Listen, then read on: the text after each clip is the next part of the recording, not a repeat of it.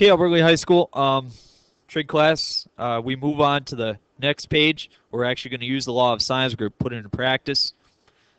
You just start by it says solve the following triangles. If you remember, if we solved the following triangles before, we had to list all the parts and find them. We'll just start by drawing a triangle. A, B, and C. Side A is 10. Angle A is 42. Angle B is 80. Side B, side C.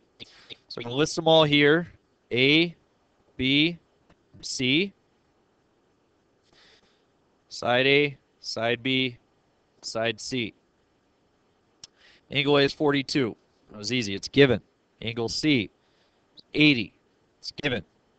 How do I find angle C? Yes, the sum of all three have to add 180. So if you subtract 42 and 80 from 180, you'll end up with 58. So that's angle C. So we're done with the angles. But the sides, we're only given one right now, and that is side A is equal to 10. So I need to find B and C. Now, are you given an angle and its opposite side? Yes. You're given angle A and side A. So therefore, we can use the law of sines. If we weren't, then you have to use something else. In fact, if you look at the decision tree notes, your lifeline that I gave to you, if you flip to that, the first one says if you're given all three angles, it's not possible to find the sides. That's an impossible problem. So there's no solution. But the second one we're looking at is where you're given two angles and then the other side. Not two angles and the included side, but two angles and then another side. And if we want to be able to find that and solve for that, then we got to go to work. So let's give this a shot.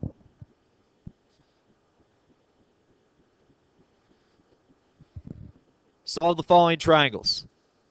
We're going to use the law of sines. We're going to set it up. The sine of A, which is 42, divided by side A, which is 10, is equal to the sine of B, which is 80, divided by side B, which is unknown.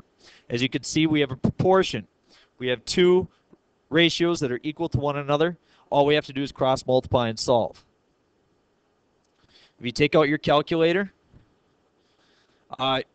make sure that you're working in degrees, not radians. And once you see that you're working in the correct mode, we'll just find the sine of 42. Sine of 42 is 0.6691. 0.6691 times B is equal to, we take the sine of 80 times 10. 10 times the sine of 80. And I get 9.8481.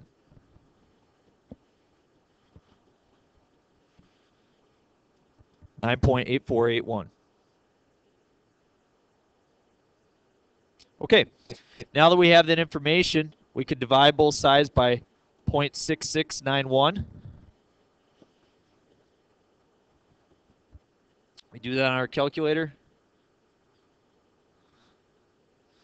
We get 14.72. 14.72 for side B. And there we go. We have one of the sides.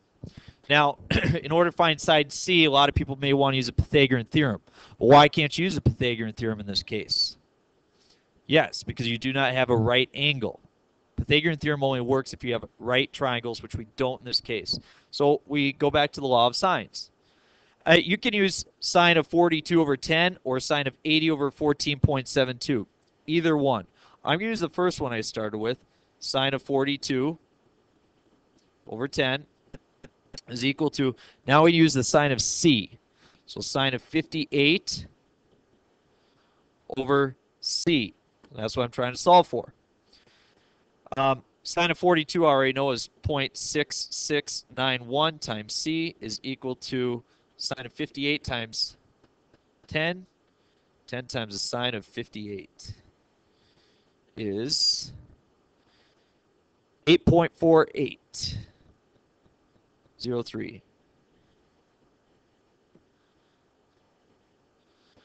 I know you guys might be wondering why we're going to 4 decimal places, but that will become more obvious as you're solving for angles later on. Divided by 0.6691 is 12.67. 12.67 is side C. As you look, you have angle A and the opposite side, your smallest angle and your smallest side. You have your largest angle in side B, or angle B, and side B is your largest side. Those correspond. That's a way that you can check to see if you're doing it accurately. So that takes care of example A. We can move on to a different one now. And mine is currently labeled. I'm going to erase this to make a little bit more room for myself. But on this next one, you have B is equal to 12 degrees, C is equal to 27 degrees, and then C is 10. I'm going to change that to A is 10. If I didn't change it on your notes, my apology. I'm finding some mistakes here, things I meant to do differently. So let's go through this. We set up the triangle. We got A, B, and C. Doesn't matter where you put A, B, and C. We need to show where things are at so we make sure that we get the right sides over the right angles, so on and so forth. Angle A we don't know. We know B is 12. We know C is 27. And we know side A is 10. Well, what's different about that problem? If you look, you have an angle, a side, and an angle. And on your decision tree, angle, side, angle tells us that we still use the law of sines. So we know we can use that. But as you look at this problem, you can see that you don't have an angle on its opposite side. You have angle B but no side B. You have angle C but no side C. You have side A but you don't have angle A. Fortunately for us, angle A is very easy to come up with. So A, B, and C. We know C is 27 degrees. We know that B is 12 degrees. If you add those and subtract from 180, we come up with 141. So 141 is going to be angle A. Now I know on my drawing it doesn't look like A is 141, but that's okay. Side A, side B, side C. I know side A is 10. I know side B, don't know that. Side C I got to figure out. So now we have an angle on its opposite side. Right here, 141 and 10. Just a check for understanding at this point, angle A, 141, that's going to be our largest angle. So all of the other sides are going to have to be less than what value? Yeah, all the other sides are going to have to be less than 10. Since A is 141, that's the biggest angle, it's going to have the biggest side. So we just set this up the exact same way. We head through it. We say that the sine, doesn't want to write very well. Try that again. We say the sine of angle A, which is 141, divided by 10, is equal to the sine of B, the sine of 12, divided by side B. We cross multiply and solve. For those of you who are getting a little bit faster on your calculators, you know, there is an easier way to do this. As you begin to cross multiply, you'll notice, I'll do this on the calculator for you so everybody can see. You notice that you're going to be dividing eventually by the sine of 141. So if you want to take 10 times the sine of 12, and then simply divide by the sine of 141, we get 3.30. 3.30 for B. So you notice if you just set it up correctly, kind of walk yourself through the steps, you don't have to write down everything in between. On the first one, example A, I approximated all the decimals. If you need to do that, go ahead. But if you don't have to, then don't. Save yourself some time.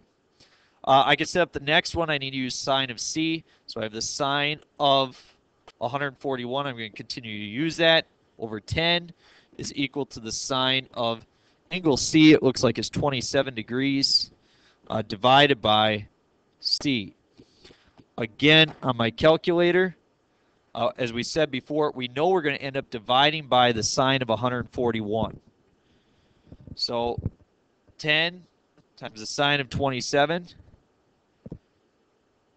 divided by the sine of 141. And I get 7.21. A quick check, does that match with my findings? Yeah, it looks like side B is the smallest and corresponds with the smallest angle. So my answers are reasonable. Reasonable solutions. And that's the basics of the law of sines. It works out quite nicely. Piece of cake to get through. Nice way to solve triangles. As you look at your sheet, you can see that so far, angle, angle, angle, you don't have any side. It's impossible to solve for that. You can't get any idea how big the sides are if you're not even given one of them. But angle, angle, side, and angle, side, angle, these two pieces, we know that we use the law of sines. There is another one that we use the law of sines for, and that's right here. But that's a little bit more difficult one. We're going to have to get to that later on. So you should be ready now to go through your assignment. If you simply look at these problems, you could do section 3.1a. Except for these two right here, it looks like 29 and 30, I think that those involve area, which is going to be on your next video. So we'll start that in a second.